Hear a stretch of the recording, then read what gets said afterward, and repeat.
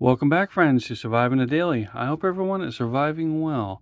So my buddy Rich over at True Budget EDC and Prepping, he gave out a challenge, an open tag challenge to everybody to show off their personal EDC med kit or their ouchie boo boo kit. And I don't think this was really what he was talking about. This is my gum, but I eat a lot of that, or chew a lot of that, and I have these containers laying around, and I've been toying with different configurations, and I've been thinking maybe a a fire kit or a admin kit or something like that. But I already have one put together, and that is my personal EDC med kit and slash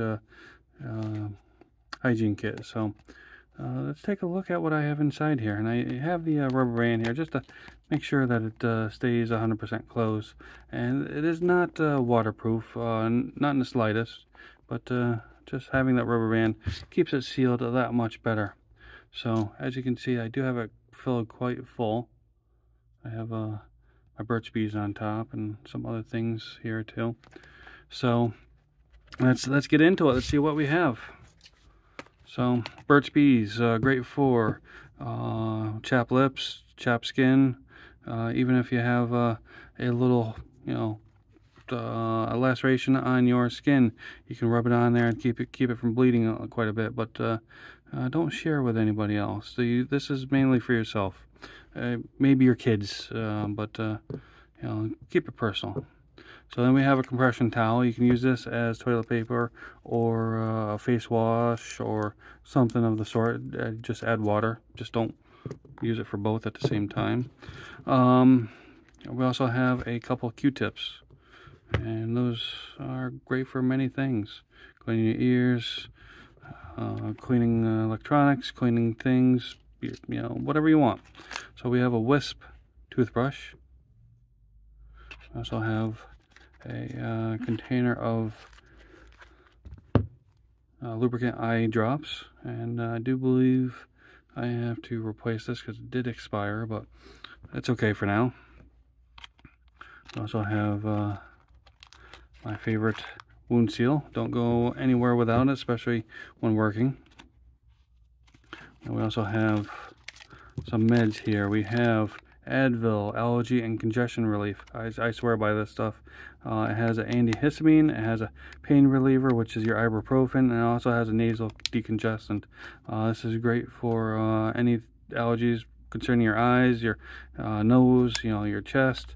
It's great for that, as well as a pain reliever because it has ibuprofen in it. It has 200 milligram dose of ibuprofen.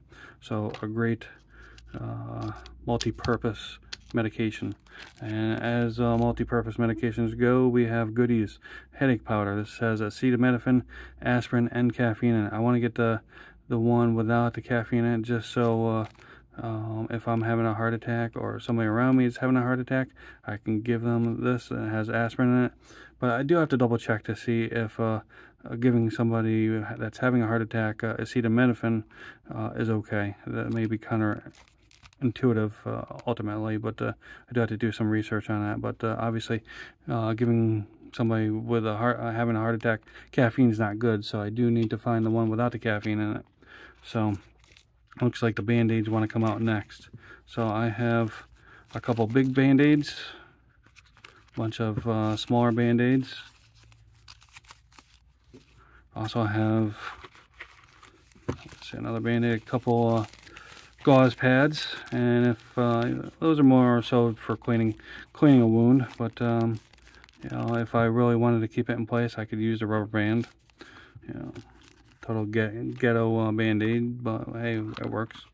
I have a couple flossers, hand cleaner, 70% alcohol, so hopefully a hand sanitizer as well. And we also have some more meds here. So we have anti-diarrheal, and if you eat out a lot or just you're outside of the house a lot and come in contact with people that have a stomach bug, this stuff will be a godsend. And also we have a generic Benadryl. Don't ask me how to pronounce that. That's diphenhydramine. Okay, that's not too bad. Diphenhydramine. But So that is great for seasonal allergies, as well as if you're having anaphylactic shock. This is an H1 antihistamine or histamine blocker, and it will save your life, especially in conjunction with a dose of ranitidine, which is the other name for Pepsid. Pepsid is a acid reducer, as well as a very powerful histamine blocker. It's an H2. So you have a H1 histamine blocker and an H2 histamine blocker. You take these two right here if you're having a minor anaphylactic reaction. You take these in conjunction with your EpiPen if you're having a major anaphylactic reaction, and it'll give you enough time to get to the emergency room. But again, dual purpose. The diphenhydramine is also the same active ingredient in most sleep aids, so you have that as an option, multi-purpose. And the ranitidine is an acid reducer. So if you have some heartburn, you can take a couple of these. Actually, I think only one, and that will reduce your heartburn or get rid of it. So a lot of multi-purpose medications in here, and you know, I don't leave home without this little emergency med kit / hygiene kit. So keep that in my sling bag or my backpack. But let me know down in the comments what you think of it, and make sure you check out True Budget EDC and Prepping's video on the EDC med kits or ouchie boo boo kits. I'll put a link down in the description, and there are quite a few other people that are doing this as well. So I believe Sussex EDC did one, and a few other people. So check out their videos as well. I'll try to tag as many people and put the links to their videos down in the description as possible. So as always, I appreciate everyone watching. I hope everyone's having a great day, and I'll see you next time. Carry on.